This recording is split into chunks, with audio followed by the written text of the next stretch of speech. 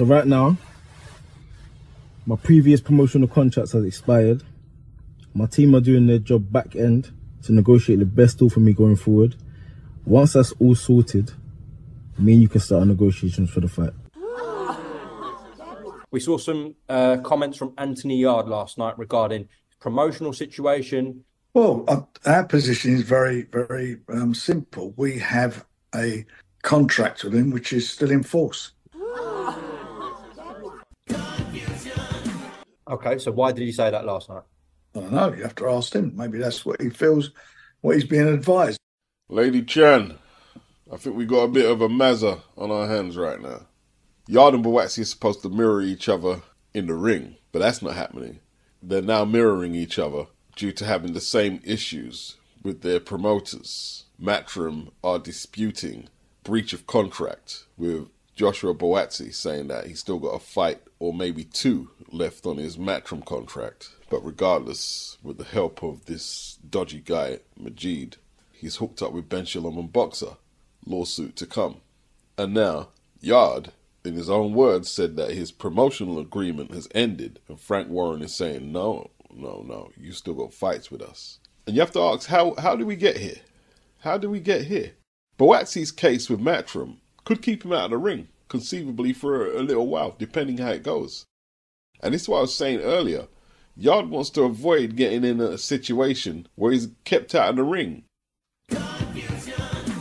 Now, looking at all parties, from Matchroom, BARRATT, Yarde, and Frank Warren, how hard can this be to work out? If they signed a 6-fight contract with you, surely we can count the amount of fights they have and know where we're at. Or if there's a time period where the contract expires, it must be in writing. There should be no confusion from BARRATT or Yarde of how much fights they've had. How do we end up here? How is Yarde and BARRATT not the easiest fight to make?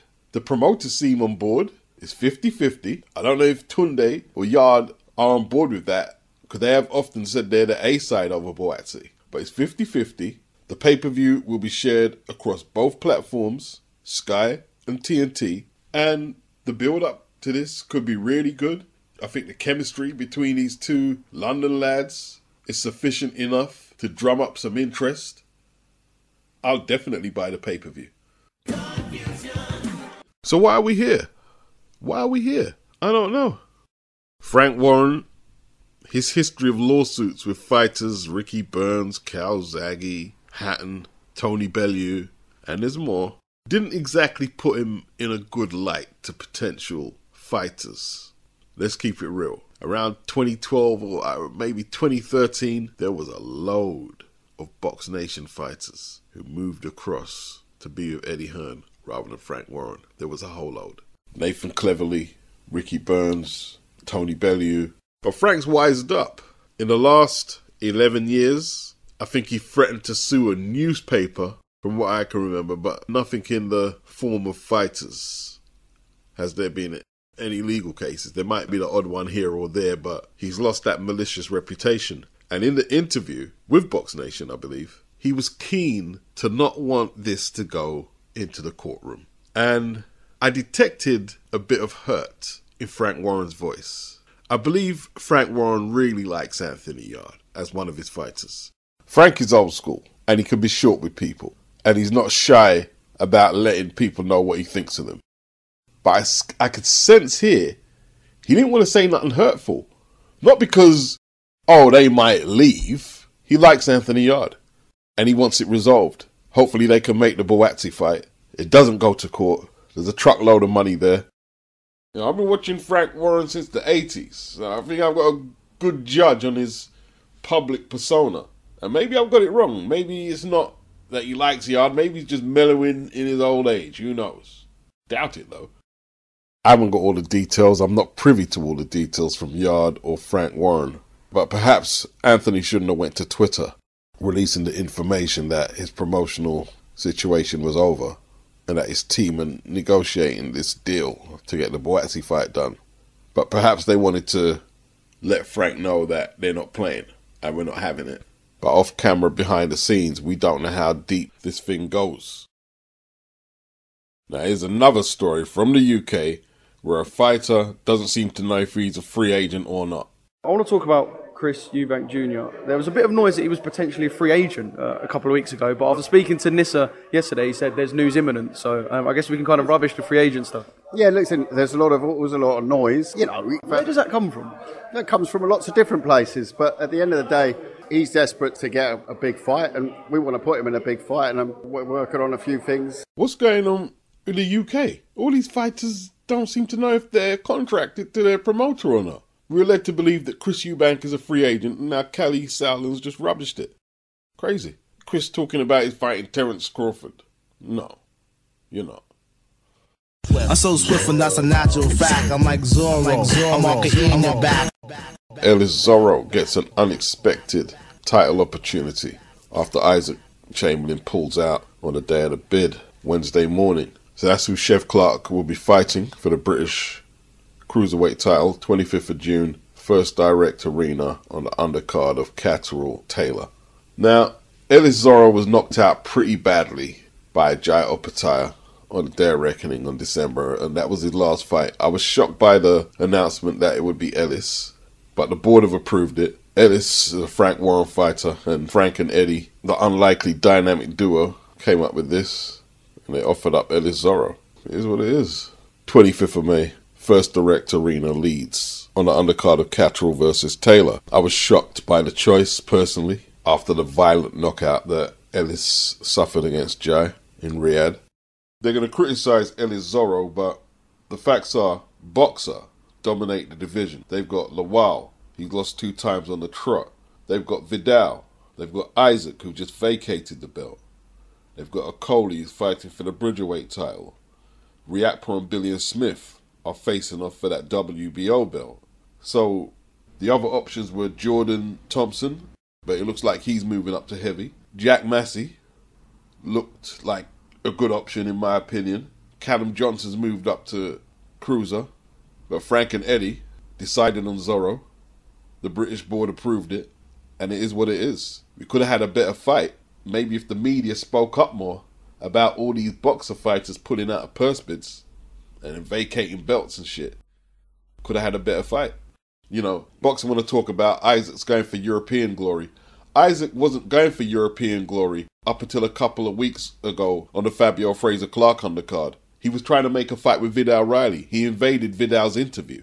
And then when they saw Matchroom are going to pursue getting this fight for CHEV Clarke as the mandatory to fight Isaac, that's when the Mikhail Shelak European title fight came into play. Talking about Isaac is not a boxer fighter. He's a Mick Hennessy fighter. Well, at the least, if you wasn't being disingenuous, you would say you're being co-promoted by a boxer and Mick Hennessy. Well, you show me where Mick Hennessy's name is on the paperwork for Isaac's last 3 fights. It's kind of like the Boots Ennis situation. Boots is in the PBC fighter. Why are you talking shit about the PBC? And Boots has fought exclusively on PBC cards for the last 5 years or so. But they want to play this game of semantics. Boots is not a PBC fighter. Ellis will be a big underdog based on his last fight. 17 wins, 7 inside the distance, 1 loss, 31 years of age. Siobhan will be a big favourite, 8-0, 6 inside the distance, 33 years of age. Good amateur pedigree. I'm not sure what Ellis did in the amateurs actually. And at least this farce is over until the next time boxers are confronted with a mandatory against a matchroom fighter or a purse bid. Shakur is fighting on July 6th in New Jersey, Prudential Center. We'll announce the opponent relatively shortly. And we've had a great run with Shakur, who's, he's an incredible fighter with incredible skills. But our contract is over with the July 6th fight. Hopefully we'll maintain a relationship with Shakur and continue that. But he's a free agent after the July 6th fight. And so we'll see how that all plays out. Let's keep it 100. That July opponent should be Edwin Dos Santos, yeah? I'm not getting how fighters like Shakur and his buddy, well, I don't know if they're still buddies, Richardson Hitchens, talk so highly of themselves, then getting contentious fights and you're not running it back to show us the star quality. Not getting that at all. Bob Arum said the opponent is going to be tough in July. Well, it's not going to be Edwin Dos Santos. Richardson Hitchens said, yeah, he'd rematch Gustavo Lemos, but he's not exactly visible on social media saying, I need this fight next. This fight or nothing. I'm not hearing that. And in my opinion, that's how it should be. They all tried to be the next Floyd, these young cats. Well, Floyd ran back the Castillo fight and the Marcus Maidana fight. Do the history. Jay Prince, Shakur's manager, supposedly has a good working relationship with Bob Arum, so he could persuade Shakur to stay at Top Rank. But I have heard that Shakur is going over to DAZN. A lot of people are going to assume it's Eddie Hearn, and he did say that there's 5 or 6 people, consensus pound for pound fighters, who are asking to join Matchroom and DAZN. So that's kind of swaying my opinion towards Matchroom, but I'm not sure. But I do hear he's out there. He even hinted in a Twitter post not too long ago, free agent this year, and he's got the eyes emoji underneath. Bob Arum said he wanted to make a Lomachenko fight, providing Loma gets past Kambosos for that vacant lightweight strap, and then unify with Shakur. Crossroads fight at Manchester for the WBA International Super Featherweight title. I didn't think there was any belts at stake, you know what I mean, but the Sauerlands and Challenge 5 must have had a rummage through the WBA's trash can and came up with that. Jordan Gill weighed in 129.5. ZELFA 129.6. Now, word around these boxing streets, from what people witnessed at the weigh-in, is that ZELFA, his stomach looked a little drawn in. Has he spent too long at Super Feather? He's 30 years of age now. Jordan is 29 years of age. You know, punch resistance is always an important component and factor when breaking down and predicting the winner. ZELFA debuted at 135 and has fought as high as welterweight, 147, and another contest he was 140 and change. Turned pro in 2014. Jordan Gill only moved out of the featherweight division in 2022 after suffering a crushing loss to Kiko Martinez for the European title. He lost in 4. Kiko is a common opponent. ZELFA took a questionable decision over Kiko over 12 rounds. And what I'm saying here is I remember Jordan getting stopped as a featherweight when he was unbeaten. But maybe at Super Feather, punch resistance increases, while ZELFA, maybe hanging around the weight class too long, could be compromised. I've picked Jordan Gill. I don't like picking against ZELFA, mainly because of his uncle, but I've picked Jordan Gill. I'm not missing this one on Saturday, I'll tell you that much now. I'm looking forward to it. In 2019, Charlie Edwards was stopped by Julio Cesar Martinez. Then the result was changed to a no contest, saying that Charlie was hit with a body shot whilst on one knee. Charlie later vacated the belt because, you know, he took hands in that fight, you know what I mean? It was a questionable no contest. To me, it looked like a legit stoppage. He gave the belt up and wasn't seen in the ring for over a year after. And this is only his 4th fight since 2019. 31 years of age, fighting for the WBC international title.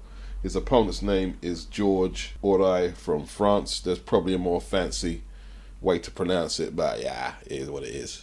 George Oray. It's on Channel 5 if you're interested. Start time on Channel 5 is 10 o'clock, but check around on your Freeview player, DAZN on YouTube. You might find sections of the card in them places or the whole thing. Channel 5 will only be broadcasting the main event and maybe one more fight. Malik Scott and Deontay Wilder training for a southpaw. All will be revealed on Monday. Press conference 5 on 5. But it looks like Wilder could be taking on Zhang. And even the greatest cruiserweights that's ever lived, Evander Holyfield, when he stepped up to the big boys in Big Daddy Bowl and it's Lewis, he was found wanted. You can beat the average big ones, but you can't beat the elite big ones because size really matters. And we have weight divisions for a reason. We have weight classes for a reason. Yeah, to protect boxers being disadvantaged by bigger opponents, no doubt. But we also have weight classes so we can have multiple weight champions. Elite guys who can go up divisions. Henry Armstrong, Sam Langford, Roberto Duran, Thomas Hearns, Evander Holyfield, who actually started as a pro as a light heavy. The elite fighters can do it. And Alexander Usyk is elite. he mentioned David Haye. David Haye actually beat a bigger champion than Tyson Fury to win that WBA belt in Valuev. He was 7 foot, way bigger than Tyson Fury. He said Holyfield came up short against Bowe and Lewis. Well, I would argue the second fight, Holyfield deserved at least a draw. The first one, Lewis was robbed. Holyfield lost 2-1 against Bowe. Third fight, he knocked Bowe down. Bowe was out on his feet, the bell saved him. Holyfield had nothing left in the tank and Bowe stopped him following round. Epic fight. Muhammad Ali won the light heavyweight gold in the Rome Olympics before he turned pro. What about Max Baer when he wiped the floor with Primo Carnero?